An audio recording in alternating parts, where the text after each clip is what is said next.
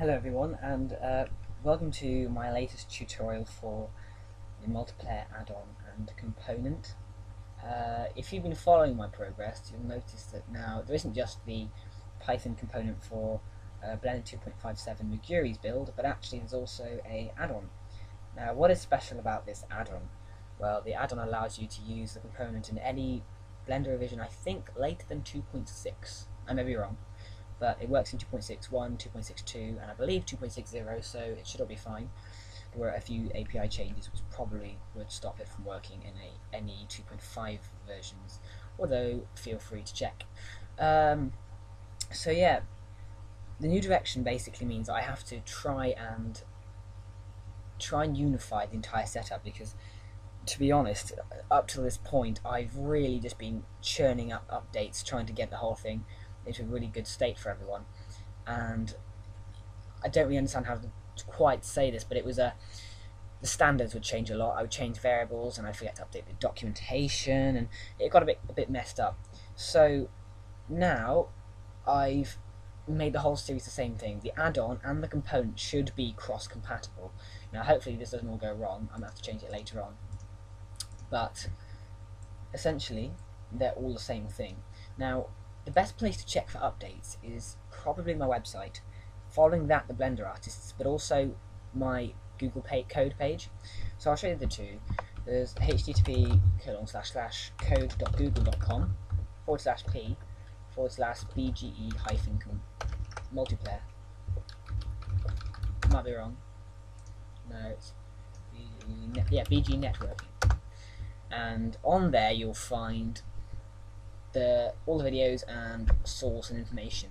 This is probably the best place to check on how to use the entire setup, because if you go into the wiki you can view the introduction, and the introduction will tell you a little bit of how everything works. You go to the terminal, that will tell you what that does, and if you go to the plugins, that will tell you what that does as well, with some sample code. So this is probably the best place to learn how to create and use the system. But again, if you haven't already seen my new website, I say new, it's not that new to be honest,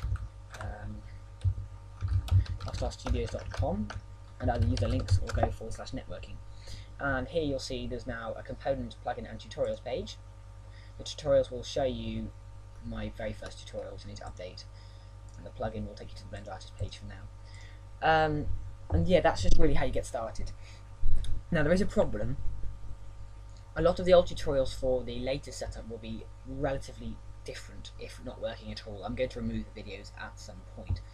So now you need to know how I'm going to actually use the system for you or for me. So, because many people have Blender 2.6 and it has many feature advantages over the components build for now, I'm going to use the add-on as my primary example, but I will reference the components build. So, start up Blender. I have lots of different blenders on here, but this is 2.6, and you're presented with the default view. Now, if you haven't already installed the add-on, you can either follow the instructions here on the wiki in the introduction page, and if you look down here, you'll see you download the files from the download page, which at the moment is the multiplayer 1.5 zip.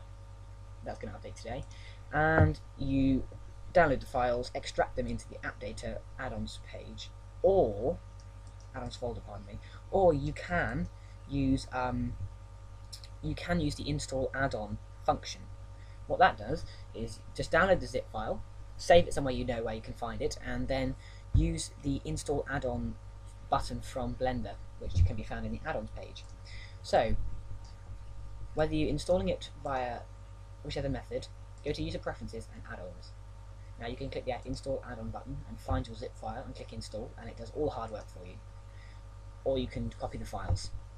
Once you've copied the files or installed the add-on, press F8 to make sure it fully refreshes the add-ons, and you'll see a new thing called Game Engine : multiplayer add-on. And here you have the, this is actually out of date, but I need to modify this, but it will be 1.51 when I've released the latest version, and it just tells you what the add-on is. To click enable.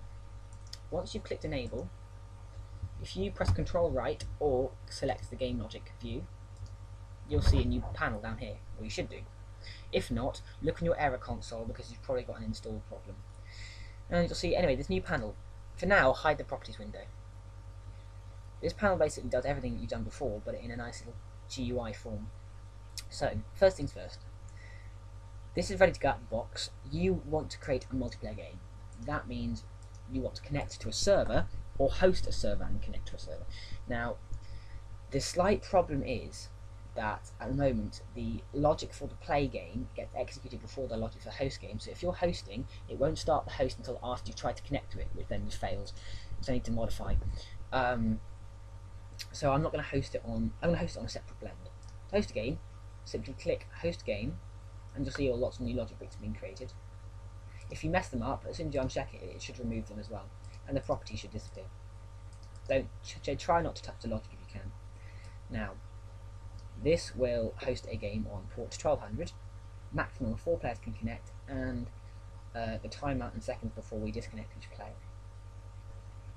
So that's ready to go as a host. So you can save it, show the console by help toggle system console, and press P. You'll see some interesting stuff in the console. Now open up another instance of Blender for your clients. And again, you should have the add-on enabled, but in case you haven't saved it as user process, in case you haven't saved the default settings, you will have to enable it again. I'd recommend starting up Blender, going to the add-ons, enabling it, and saving that as your default settings. So then on your clients, click Play Game and hide the properties panel. And here you will see server address, server port, frequency, and name. Frequency essentially is the update for sending data. The higher the frequency, the higher the rate of sending data, up to 60. Anything after 60, which I don't believe you can set, no you can't, but anything above than 60 wouldn't work. It doesn't make a difference. Now, your name is just the name of the client. Later on that will be integrated into my MultiPy library, which would allow just access to who's playing, because at the moment I use little IDs, numbers, because they're small and large strings of names, and it means that you never have someone with the same name. But that's a little bit of info for you. Which is why, if you look in the console when someone connects, you might see it says player 5 connected, rather than, and then player 12, and then player 1, even though there's only 3 players playing. That's why. It's in a random ID. So you don't have to set this, but you can. Localhost is the address of the server, so in this case I'm hosting it on my PC, I can just type localhost. Now, plugins. Same idea as before, but in this case you don't have to add the manager plugin because it's already added as part of the logic. You'll see it in here, as well as random spawn. These are just little plugins I've stuck in there. You shouldn't need to add this one, and this one is nothing to do with networking at all, but you could add it. That basically, the random spawn plugin will spawn, if you click plus, it'll spawn this cube in a random point on a mesh if you tell it to, but we're not going to use that, so delete it. So, if I add a position plugin, click plus, scroll down, and you can see all these options. These options, I'm quite proud of this, to be honest, but basically, when you start installing the add-on, it'll extract all the files, and then it will look into the plugins.py, which is downloaded in the same folder, and it will read all the classes from it that are Python components, which are these. It'll then allow you to add them, and it'll get their options to add them as elements here. So if you mess up your file and you can't see anything, that's probably why. Now, you can change the object entity. This is what you see representing the other clients, because when a client connects to your game, all that happens is you receive information that they're sending, which in this case would be their position. You need to create an object that represents them, which is why you need to type in the name of the object here. So in this case, if I add cube, this main player that's running all the logic is called cube, so what would happen there is you get a paradox where you add hundreds of objects because they would connect. Each object will connect to the server, it will detect a new client and add it. That, by adding it, it would add itself, and it gets really confusing, so make sure you have a different name in here, which in this case, go to hidden layer, create a sphere, remember the name, right click your cube again, and type sphere in here. Now you'll notice in here, I can set this above 60 because it's the way in which the settings are initialized. Anything above 60 won't make a difference, as I've already said. So, what do we do now? Well, basically, you can optimize the data.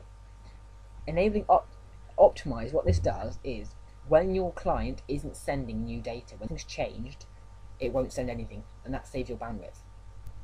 Raw data basically means it can, when you create a plugin, you can give it two options: the compressed data and non-compressed data.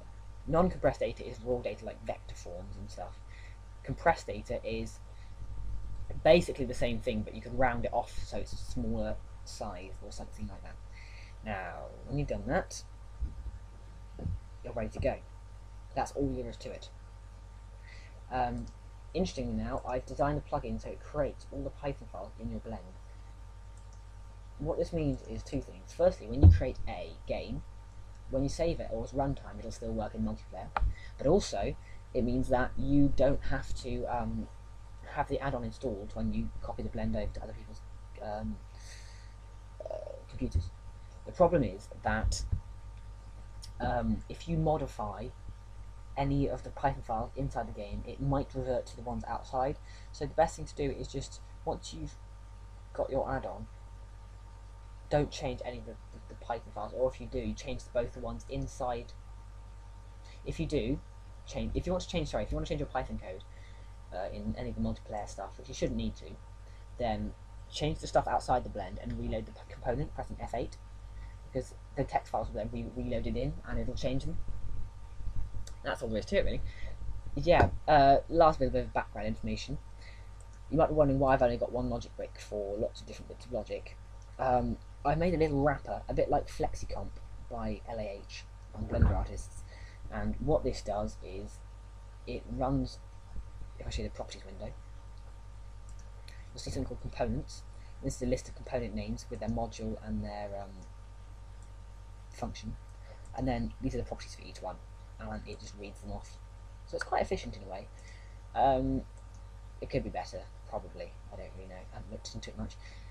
And that's basically the whole thing. The only other thing to note is that any of the logic here in the settings panel, this is something called scene logic. What this means is if you go onto another object, you will see this button still remains checked, even though this has no logic. This is because you only need to have one of these options checked through the entire scene. So even though there's no logic, it says you have logic. Why? Well, this is referring to the logic on this cube. If I go on this cube, uncheck it, disappears, check it, reappears. I'll remove this plugin so you can see. If I uncheck it, all the logic goes. If I check it, all the logic reappears.